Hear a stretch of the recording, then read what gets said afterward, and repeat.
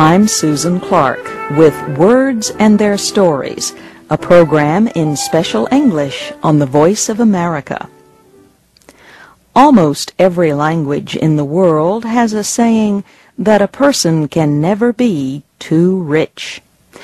Americans, like people in other countries, always want more money. One way they express this is by protesting that their jobs do not pay enough. A common expression is, "I am working for Chickenfeed." It means working for very little money. The expression probably began because seeds fed to chickens made people think of small change. Small change means metal coins of not much value, like nickels, which are worth 5 cents.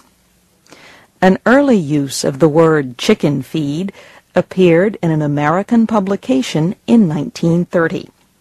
It told about a rich man and his son.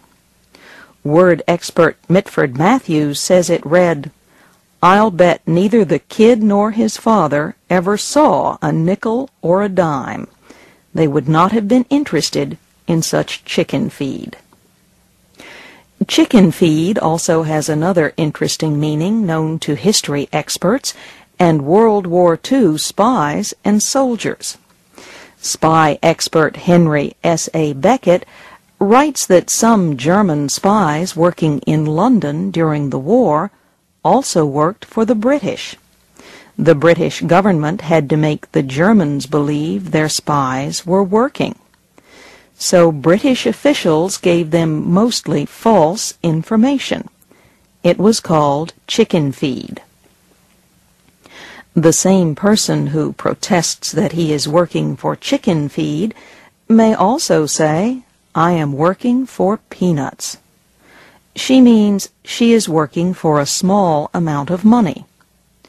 It is a very different meaning from the main one in the dictionary. That meaning is small nuts that grow on a plant. No one knows for sure how a word for something to eat also came to mean something very small. But a peanut is a very small food.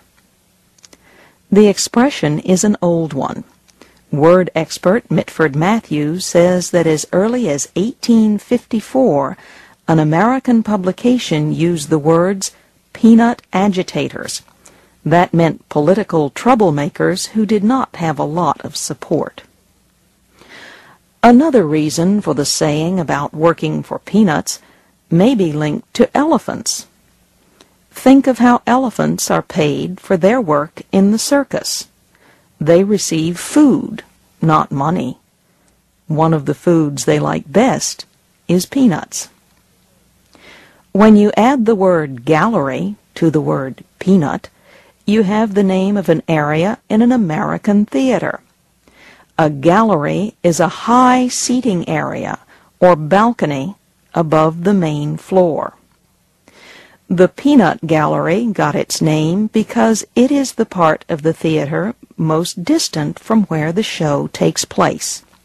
So peanut gallery tickets usually cost less than other tickets.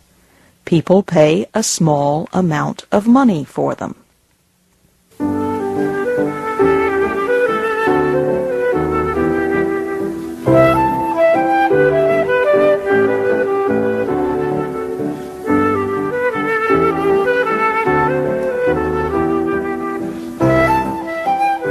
This special English program, Words and Their Stories, was written by Jerry Watson. This is Susan Clark.